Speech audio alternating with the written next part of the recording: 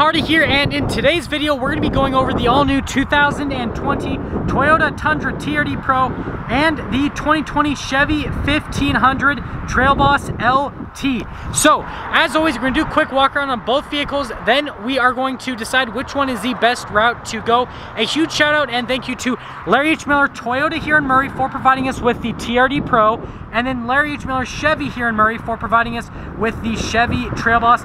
There's going to be a link to the inventory of the Chevy dealership and the Toyota dealership in the description below. And also, if you want to see driving impressions, I'll include a link to a review on the Tundra and a link to a review on the Trail Boss. Let's get into it. Let's go into the hoods of both the trucks, starting with the Tundra TRD Pro. So, we have a naturally aspirated 5.7 V8 that goes through a 6-speed automatic transmission. Power outputs 381 horsepower, 401 foot-pounds of torque, fuel economy 13 around town, 17 on the highway. Now, onto the Trail Boss. Naturally aspirated 5.3-liter V8, 10-speed automatic, fuel economy 16 around town, 21 on the highway. Power outputs are 355 horsepower, and then 383 foot-pounds of torque. Now let's go over things on the front ends of both the trucks, again starting with the TRD Pro. So we have that massive hood scoop up front, and then you've got full LED lights here with the little LED accent lights that go around, rigid fog lights with the Tundra TRD Pro, and then you can see a little sensor there for the adaptive cruise control, and then the tow hooks are hidden there at the very bottom of the Tundra, but just massive overall on the front end. Now, onto the Trail Boss. You can see that, well, nothing fancy happening with the hood. You've got Chevy's signature LED lights, red tow hooks, regular fog lights. It says Z71 there on the front. But yeah, the front end on the Tundra definitely looks way more massive than what is on the Chevy. Let's go over things on the side here of the Trail Boss and the TRD Pro. So, 18-inch rims on 275mm tires there, and on the Trail Boss as well. But notice the difference in the actual tires themselves. You can see these tires on the Trail Boss are way more aggressive than what is on the Tundra, so these will definitely do better on the off-road. Now you do get BBS wheels on the Tundra, which definitely, in my opinion, just look a little bit nicer. Fox-tuned shocks on the Tundra. Now you still get shocks on the Trail Boss, and you get a 2-inch lift on the front end. So you can see the front end there versus there, but I mean, they're both really high, so they're solid on that part. Now the rest of the elements on the side, you can see the mirrors both here, and then side steps here on the TRD Pro, no side steps on the Chevy, and well, let's head out in the back. Here is our key fob for the TRD Pro. Now you have two functions, or so it seems. If you lock it and then hold down the lock function, that'll do the remote start, which it's different, but I mean, it works and it sounds good. Just listen to that. And yes, I will get you guys a full-on exhaust clip later, but when you're done with that, just hold it down again and then it'll shut the truck off. Now there's nothing fancy with the tailgate itself, it's just a regular tailgate, so you just have to let it go, and it's kind of slow lowering. Now there is the bed liner itself, and then it says Tundra there on the back, and other than that, it's a super simplistic bed, nothing crazy is happening. Now the tailgate itself, lifting it up, it's relatively heavy, but it's easy to get in place. Here's the key fob for the Chevy. Now again, you've got your unlock, lock, and then remote start, and you actually have a tailgate drop down. So the remote start, you just have to hold it down, just kind of like on the Tundra. Kind of feel like the Tundra sounded a little bit better. But when you're done, just press that again, and then I don't have to do anything. I just press that button and it drops right down.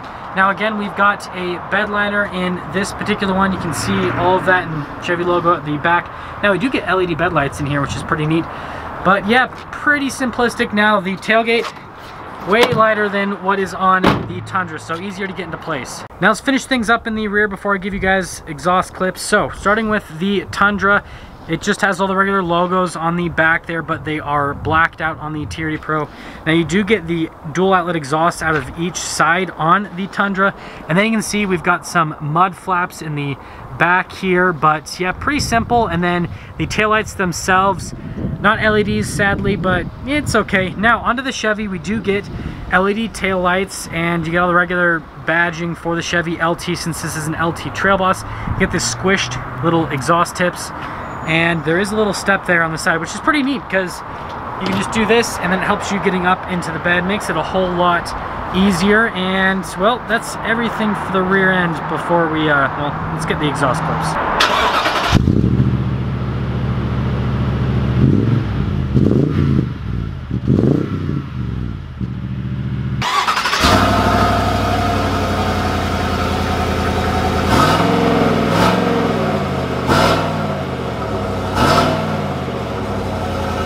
Coming to the rear of the Tundra, we have this red contrasted stitching against the black leather, which I think is a really nice little touch. Side steps will be very helpful in a moment, but first, lifting up the seat, you can see there's kind of like some, well, not really storage, but just a flat loading floor underneath the seat. Now the seats themselves, again, more of that black leather with the red stitching. Got some cup holders that pull out of that little area, and we're gonna step in. So step in height, it's really easy to get in here, and I'm about 5'11", and I mean, I've got a decent amount of room. Got a couple little charging station, some little pocket back here, and that's pretty much it for the Tundra. Now, popping out, it's pretty easy to get out of the Tundra. Now, coming over to the Chevy, well, things are a little bit different here. So, you've got the black leather, and you got the stitching through here, and some kind of like wood trim. Now, the seats are actually cloth in this particular one, even though it's an LT. But you've got little storage behind, and then picking this up, you've got some extra storage underneath the seat. Now, getting in is a little bit more difficult. You gotta kind of use the little hand grab thing, and yep, still tons of headroom. Now, the rest of the stuff is on the back of the seat. There's a little map pocket, and then just down here, got a couple more charging stations. Still got some little cup holders, and that's all. Coming around to the front, it's got keyless entry on the Tundra, so one touch to lock it, and then to unlock it, you have to put your hand on the back of the door handle. Now, the door panel here in the front will look pretty much identical to the rear with all of the red stitching and all the little touches down here. Window controls are in this area, and then you get your door lock and unlock. Now, here are the seats in the Tundra. It says TRD Pro on it. Again, more of that red stitching, full leather, and the seats are very comfortable in the Tundra. Power adjustments are on the side of them. Pedal layout's just down below. And then in this whole area, you've got a couple controls. You've got like your mirror adjustments, your lights. This is for the rear window, and then you've got your cargo light. Steering wheel itself is going to be manually adjustable. And here's one more look before we head over to the Trail Boss. Coming over to the Trail Boss again, got keyless entry, so one touch to lock it and unlock it. Just press that. Now the door panel here in the front looks identical to what's in the back on the Trail Boss, with the exception of just a couple little controls in this area, and then the door lock and unlock.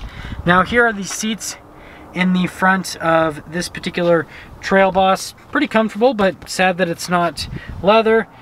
Power adjustments are on the side of the seats. You've got the pedals down below, parking brake right there. Light controls are in this little area, and then you got a ton more controls over here. So you've got your auto for your four-wheel drive system. You've got the two-wheel high, four-wheel high, four-wheel low. And then you got like your fog lights, your cargo light, and then your drive modes with your tow mode. Steering wheel is manually adjustable, and there's one more look. Starting up the Tundra, all I have to do is put your foot on the brake, push the push start, and then it'll do a little graphic there and say Tundra on it. Now let's quickly look at the steering wheel itself. There's kind of a full view on it. Now I've got our controls that go to the center stack on the steering wheel. You've got your little pages button, and then you got your sensor for the collision assistance, your lane departure assistance, phone controls on the other side, and then you like your voice commands. Black stitching on the steering wheel, and then it is kind of rougher leather around it. Light controls on that side, and then the other side is your windshield wiper controls.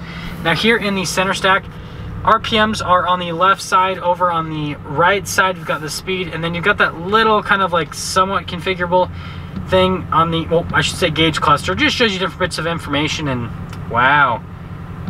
Okay, but this truck hasn't been driven. It only has 12 miles on it.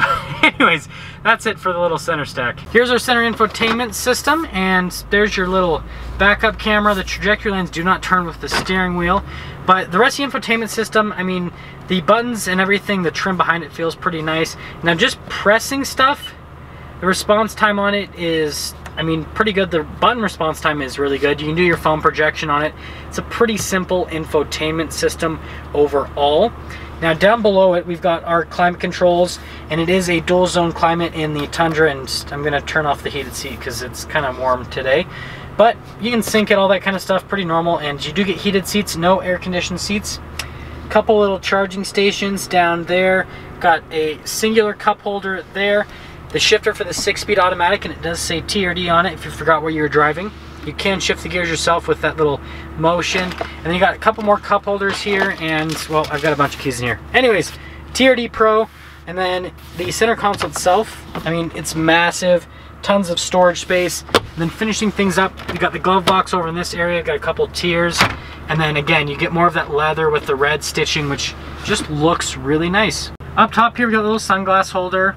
And then we do have the controls for the sunroof. It is just a regular little sunroof, and your light controls up here, just press little lights. Now the cool thing is the window. So again, you guys remember there's that button, and well, press that and you get blinding light, but it's the whole back that opens and closes, which I think is a neat little party trick, and every Toyota has it pretty much, well, the bigger ones at least, and it is a lighter colored headliner. Let's start up the Chevy Trail Boss. All you have to do is press that. All the gauges will do a sweep, and it's a really long sweep. But while it is doing that, we've got the steering wheel here in the Trail Boss itself, and there's a couple of controls on it. So you got your controls for the center stack, your Bluetooth, phone controls. I like how they blacked out the Chevy bow tie there, nice little touch. Cruise control on the other side, it does have a heated steering wheel. Got stitching, and the leather around it is smoother than what's on the Tundra. Got the stock for the turn signal and the windshield wipers. Now here is the column shifter. That's so you can shift through the gears yourself with that 10-speed automatic. We've got RPMs on the one side, and then you've got the speed on the other side, which in the little center stack right there, we can kind of scroll through a couple different menus on the Trail Boss. Just gives you different bits of vehicle information.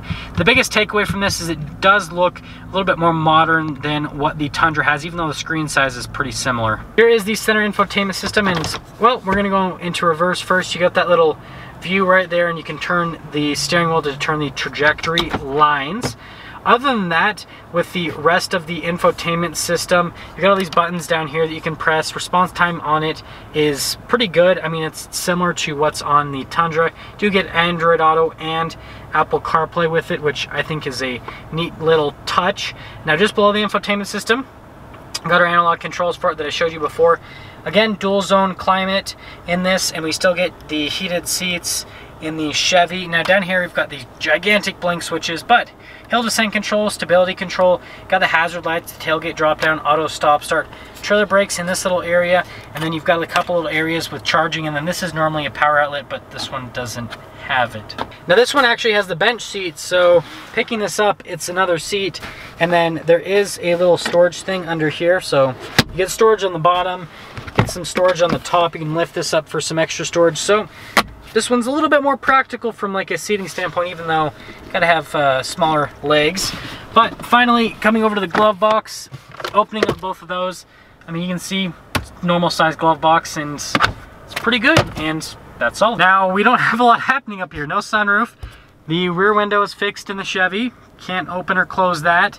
And sun visors, but yeah, that's all for up top. Now let's go over pricing on the two trucks. So the Chevy stickers for about $52,000 before any type of market adjustment, and this TRD Pro stickers for about $55,000. So there's only a price difference of about $3,000. Now if you added in the leather and the power sliding window, then this would probably be closer to like the $56,000, maybe $57,000 range. So if they were completely identical spec wise, this one would actually be a little bit more expensive. Now, with that taken into consideration, here are my thoughts overall on both of them. And well, some people drive some loud cars, but this one has a little bit nicer on the tires. Now, definitely a huge plus for an off-road truck. Over onto the Tundra, I think the suspension's a little bit cooler with the Fox shocks and all that kind of stuff, but definitely the tires are lagging from an off-road perspective. I do like the fog lights a little bit more there. Now, I can't believe I'm saying this, but the Tundra technically has a little bit more tech than this particular Trail Boss, because, well, yeah, I mean, it's got a power sliding window, and this one doesn't. Now, with all that taken into consideration, which one would I go for? And, I mean, it'd be tough. I feel like the Tundra is a little bit more unique just with its styling. I don't see them all that often in the TRD Pros, whereas the Trail Bosses, I have seen quite a few more. But both of them, I think from a stylistic perspective, look really good from the front end. This looks a little bit better in the rear, whereas that one with the older school taillights doesn't. So if I were to pick a winner, I would pick the Tundra, believe it or not. with this 5.7 V8. Now, if this one had the 6.2, I would definitely give it the win, even though it'd be more money.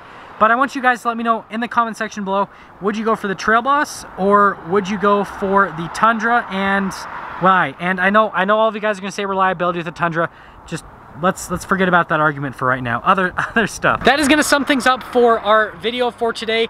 And I just wanted to give a huge thank you and shout out again to the Toyota and Murray for providing us with this Tundra, and to the Chevy and Murray for providing us with this Trail Boss. Again, link to their inventory in the description below. If you happen to be stopping for the first time, please subscribe, comment down below what you think, and then I will see all of you in that next video.